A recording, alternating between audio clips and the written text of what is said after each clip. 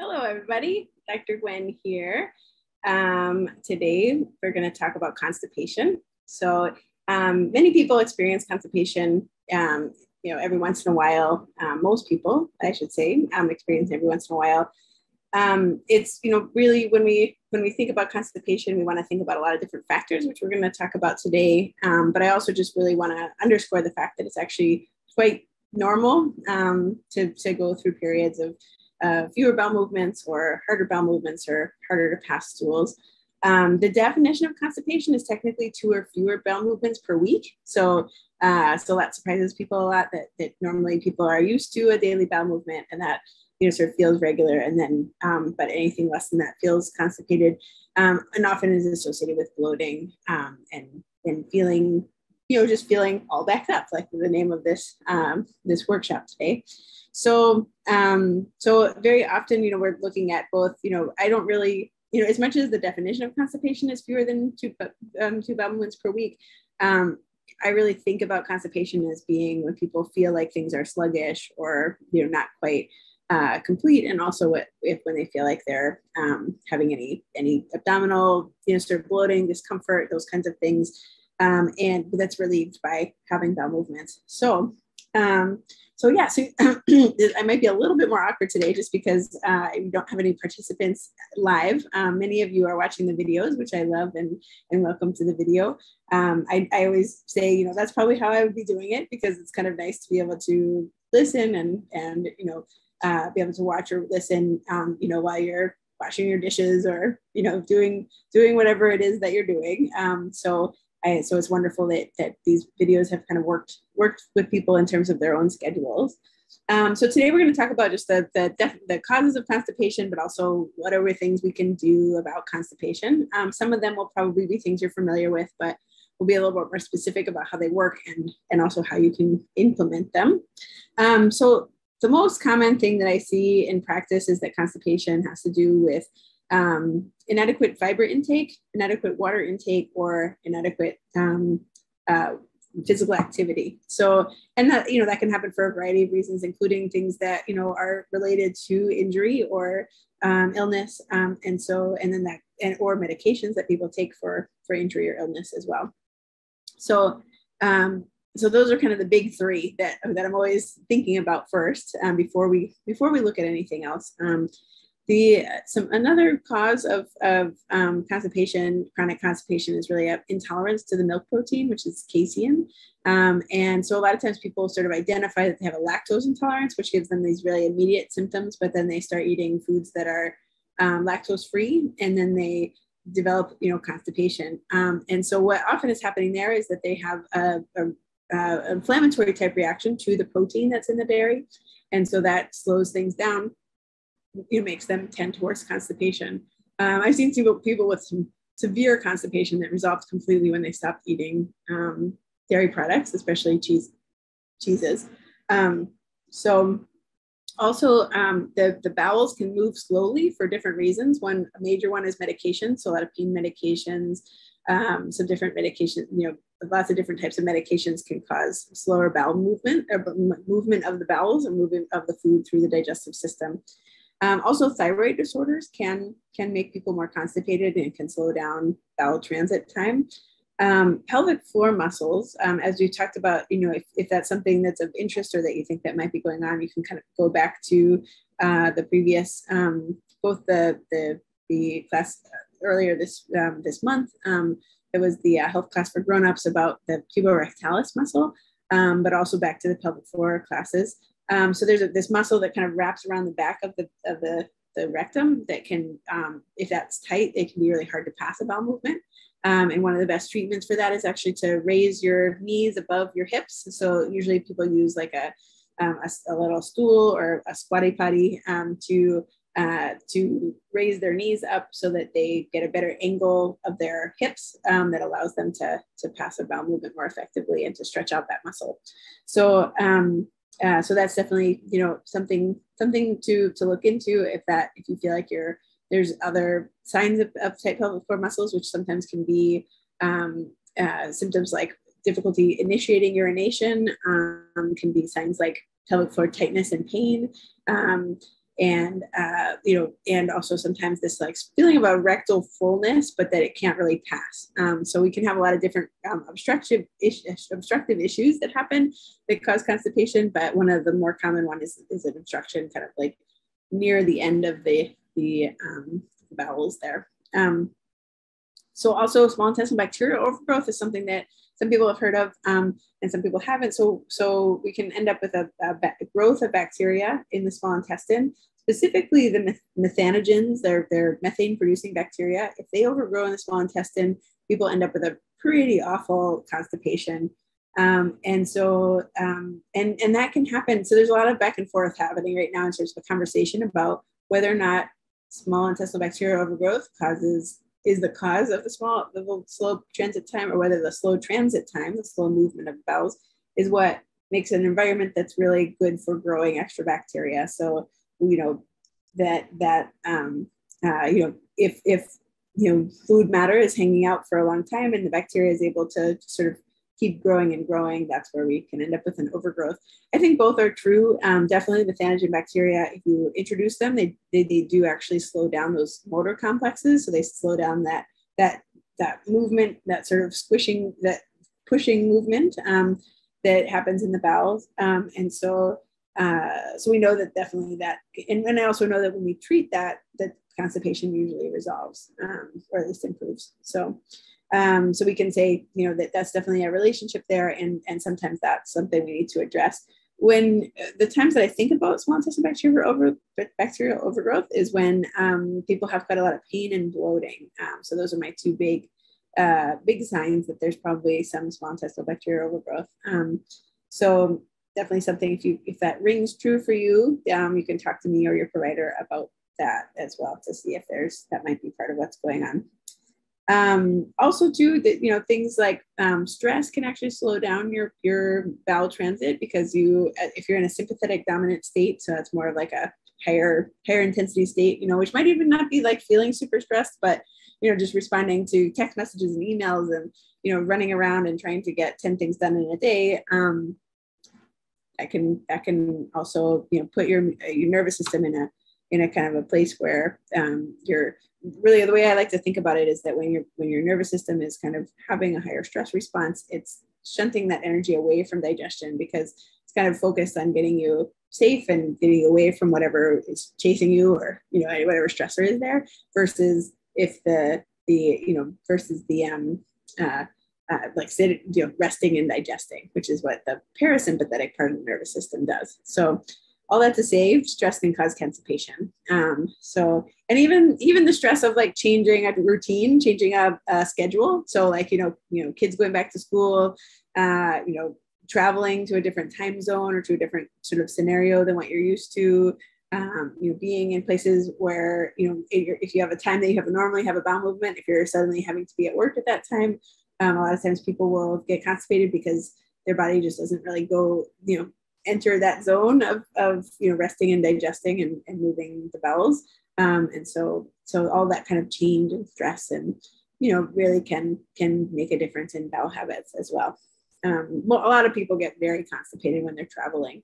And that's both because of, we'll talk about some foods that are really constipating that often are a little bit more prevalent during travel, just because they're the easy to get foods, but also can be because of the change in schedule and the little bit of stress that's present when traveling. And when I say stress, I just mean change, really. So stress can be good stress, and whenever there's change, we can end up with a change in our bowel habits as well. So water intake, really, there's a lot of people who are kind of pushing these really high levels of water intake, and we have to be a little bit careful about that. It is possible to drink too much water, and that can create shifts in your electrolyte balance and in kidneys and can cause some problems. So we want to shoot for at least 48 ounces of water per day. That's bare minimum. Many people need more than that. And, kind of a good rule of thumb is half of your body weight in ounces. So, if you weigh 200 pounds, then, drink 100 ounces of water per day. But, ease your way into that. I don't recommend changing it really super quickly. If you're drinking like 30 ounces a day, and then you go up to 100 ounces a day, you'll be spending most of the day in the bathroom. So actually just, and know that as you do increase your water intake, you will spend more time in the bathroom urinating, and that will get better over time as your body sort of becomes accustomed to the greater water intake. Some good tricks for getting in more water if you're sort of like you're not quite getting enough water and you would like to get some more. It's a hard transition to make.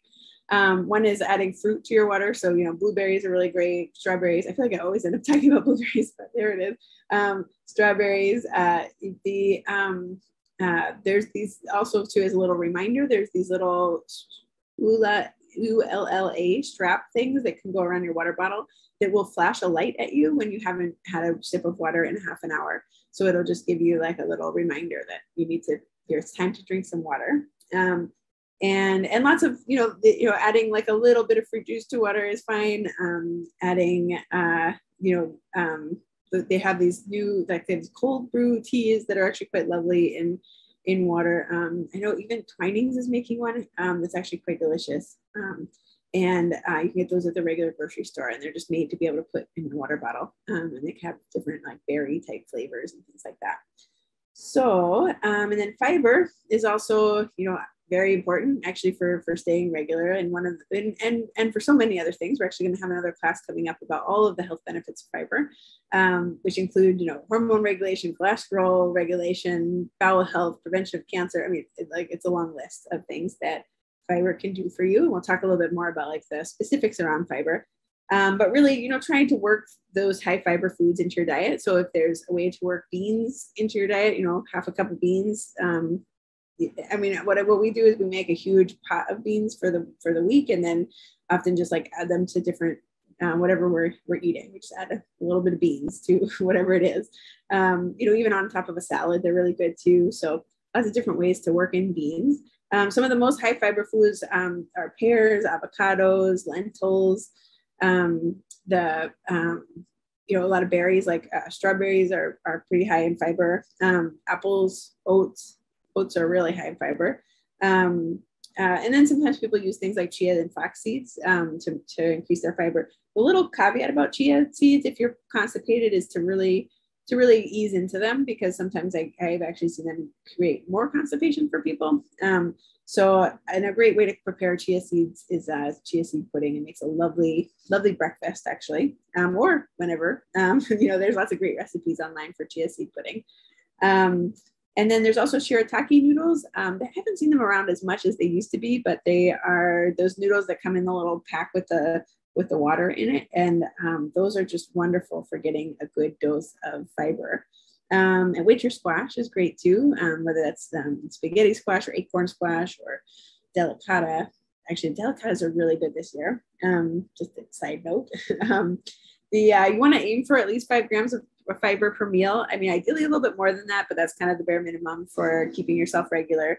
And if you are not sure how many grams of fiber you're getting because you're eating a lot of whole foods and they don't have labels, which is great, that's ideal, you can use MyFitnessPal as a tracker, and that'll give you a good like overview about how, what's happening with how much fiber you're getting per meal. So you can kind of see if you need to adjust that in any way. So walking, kind of building more walking into your day is a great way, also is really necessary actually for moving your bowels. So, and that can be, as simple as like, parking farther away and, making yourself, walk to the mailbox instead of driving, getting the mail from, if the mailbox is far away, and is walkable. Things, really just going out for a 5 or 10 minute walk, meeting up with friends for a walk instead of meeting up for a meal, is a great way to also get, a few longer walks built into your schedule. But for the purposes of constipation, it's really about that consistency of walking more throughout the day. Even something as simple as like, you're carrying in some groceries, like instead of carrying the 5 bags all at once, you carry like 1 bag at a time, just go back and forth a little bit more. Those kinds of things actually will help you with moving your bowels. There also are quite a few, I'm going to actually share this screen. there are some good yoga poses as well for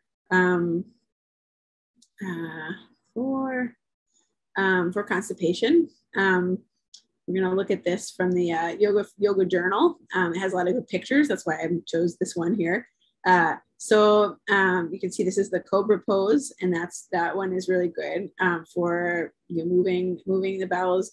Also, too, it makes me think about some of the points in Leilani's class, or Leilani Navar's class from last week. So definitely check that class out with the acupressure, because also acupressure can be very helpful for constipation. And this one too. So any of these like kind of twisting motions, even if you don't feel like doing a fancy yoga pose, even just doing sort of twisting of your torso is a really great way to sort of support the bowels in their movement. And then this is just another twist position. So really kind of any of them that are twisting, and you'll see the link to this in the handout as well. And this is, you can see that so many of these are kind of a twisting type of things. I think that for a lot of people with severe constipation, this wouldn't feel so good, but I could see how it would also help quite a bit. And I've seen, so this is kind of like, a pose that some people might not be able to do. Even doing like a child's pose and things like that can have a similar effect. And that is, just that kind of pulling your knees. This is like what we often do with babies, of kind of like, moving their legs. I always think about that if this is what we're looking at doing. So that's helpful as well. So just some ideas, if you look up, I know Yoga with Adrienne has a good routine for constipation. You look it up there, you could actually have like a whole yoga class online that is geared towards treating constipation. And there really is, in terms of this kind of, well, basically any kind of movement is going to be helpful. And also a lot of these yoga poses are quite helpful. So let me see where, do that. Okay, great. And then abdominal massage is another one that I find can be really helpful. And I realized that it doesn't quite work for me to show you on myself, just because of like, it looks weird in the camera and stuff. So I'm going to actually show you there's a PDF, which again is included as a link on your handout.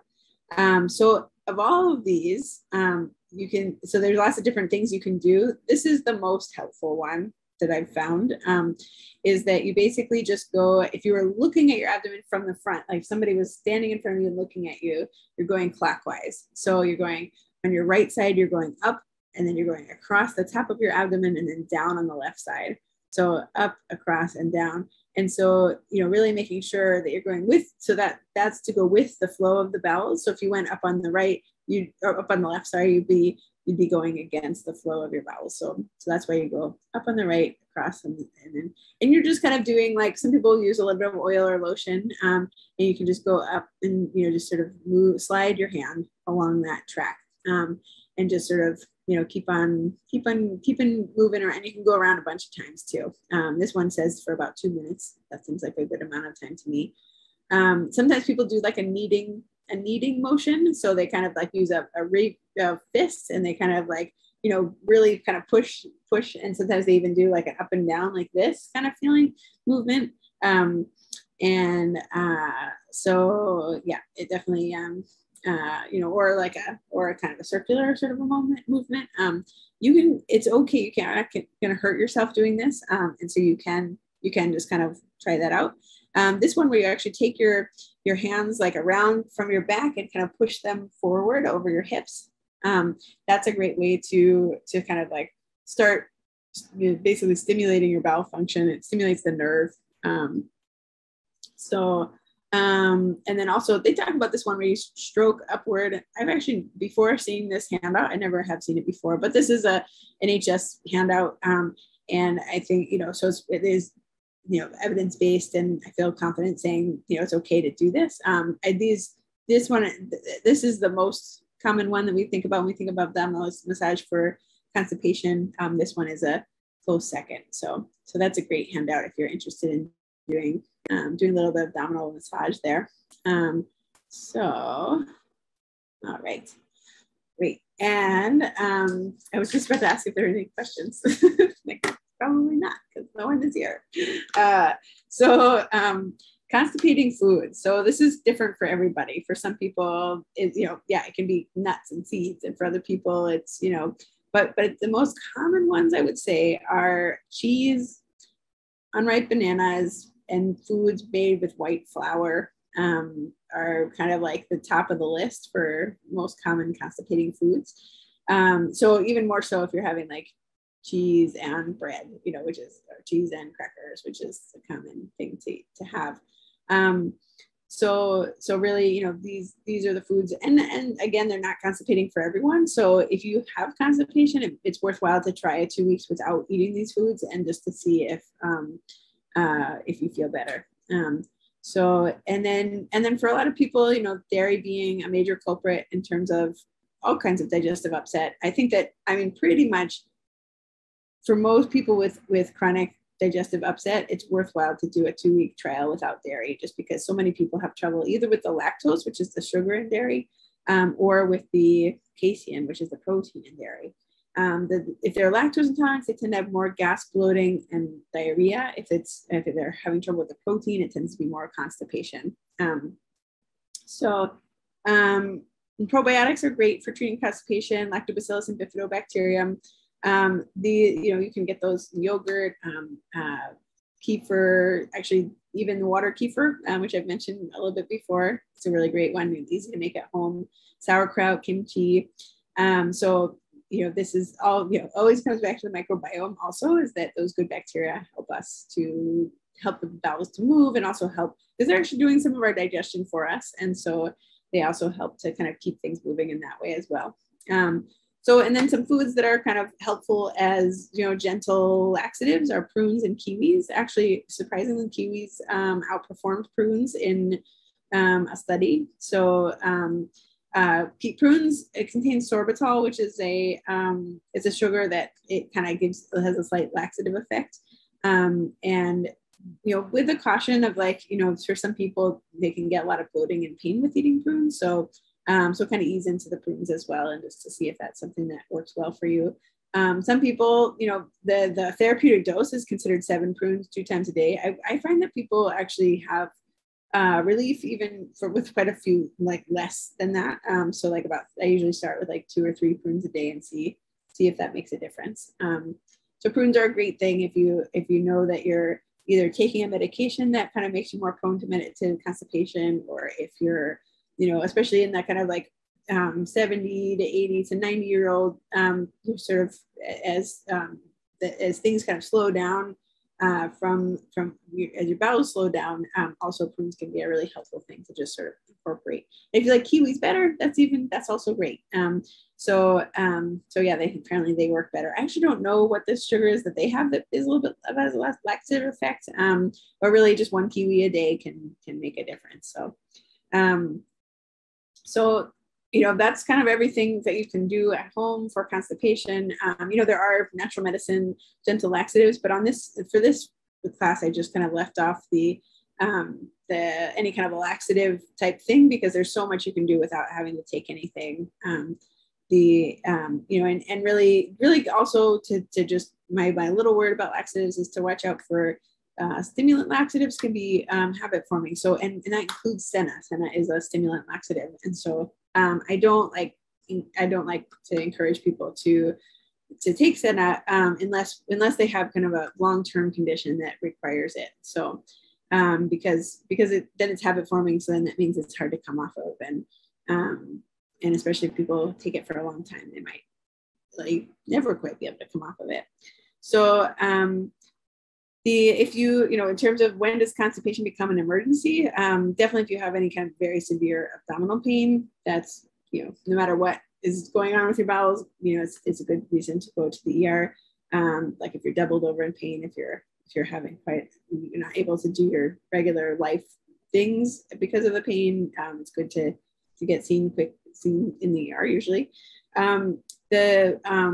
if you have blood in your stool, there's a lot of different ways that people can have blood in your stool. The first thing, actually, all of the most office clinic staff are kind of trained to ask some people a question if they say that they have blood in their stool, which is, have you had beets lately? So just keep that in mind, is that often people, it happens about 3 or 4 times a year that people call here at our office and say, oh, I have blood in my stool. And then have you had beets lately? Oh yeah, I did actually. So anyway, just kind of know that that's a possibility too. But you can have blood both because of hemorrhoids and anal fissures. So that's like blood on the toilet paper, or you can have blood that's mixed in with the stool. And that's really where, it's more of like it can be an inflammatory type of a thing. It can be, a lot, and then the more external, like the hemorrhoids and the anal fissures, sometimes get better on their own and sometimes require a little bit more intervention. So if you have pain and you have blood, definitely get to, that's like mixed in with your stool, definitely get to, or if it's a lot, it's enough to like change the water a different color, definitely get yourself to immediate medical attention. Also, if you're experiencing pain with bowel movements, it's a good idea.